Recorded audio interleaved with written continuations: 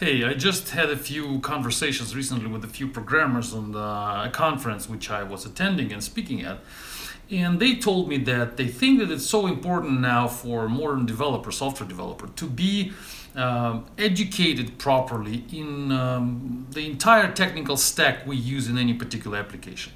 What they mean is that if you are a front-end developer, then you need to understand how the back-end works, and you need to understand how the database works.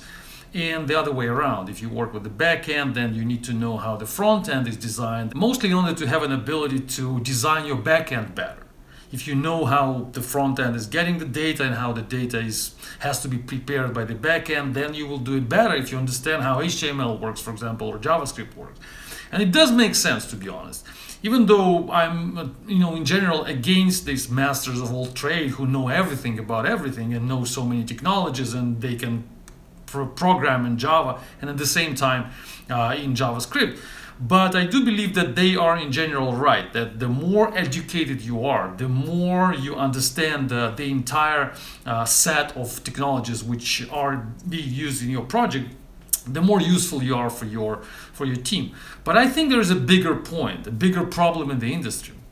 And I'm talking about the inability of programmers in many cases, in most cases, which I face so frequently in our projects and in projects which I sometimes participate in, is the inability of developers to understand how different processes of the software development lifecycle work, starting from requirements collecting and gathering and understanding, and business analysis or system analysis, and the architecture and design, like drawing UML diagrams and communicating those diagrams with different subsystems or systems which we interact with, and understanding how testing works or deployment, for example. Programmers, they know how to write code, but they don't understand how that code gets to production, how the code gets packaged, and what needs to be done in order to configure continuous integration, continuous delivery. And they don't know how testers do the testing work. They don't understand how testers are supposed to report bugs and how those bugs get into bug tracking systems and who is in charge of the bug tracking system.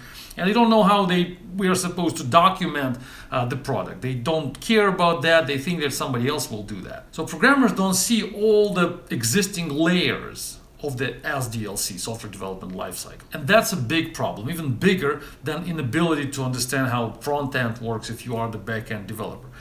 Why it's a problem? Why do I think so?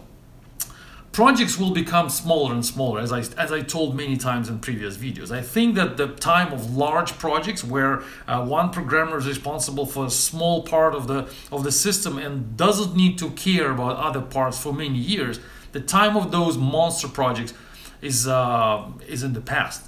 In the future, we're going to have smaller, much smaller pieces of code, microservices, you can call them that way, or just smaller pieces of software. Libraries, frameworks, microservices, something which will be way smaller in size of code. And because it will be smaller, it will require each developer to understand how that small piece of code starts from requirements and ends with user documentation. Everything, the entire life cycle should be visible to every developer, and every developer should understand how it's getting from the beginning till the end. And if you don't understand that and you join my project, for example, tomorrow, coming from some large enterprise where you spent years doing just coding or just designing or just testing, then it will be difficult for me to use your skills and your potential to the full extent, and I won't have time to teach you, because this is the knowledge, this is the information which you're supposed to get from school, from the university. But they don't teach that stuff in most schools. They teach you algorithms, they teach you how to actually write code and implement what you want to implement as a programmer, but that knowledge is, I think, sometimes more important than your ability to actually write code. And I think that the best way to study that is to study rational unified process. I know it's old, I know that many companies, young, new companies, do not use it anymore, but it's a good knowledge, it's a good piece of knowledge, which if you study, if you learn how it's designed, if you learn all the terms and names, all the phases and processes which are defined in rational unified process, you will understand software development lifecycle way better. And you need to understand that. If you can even get the certification for that, like I did like 10 years ago, and that will help you a lot in your professional career. So try to study. If you find it helpful, leave the comment below. Let me know what you think about that. Thanks for listening. Stay tuned. Bye-bye.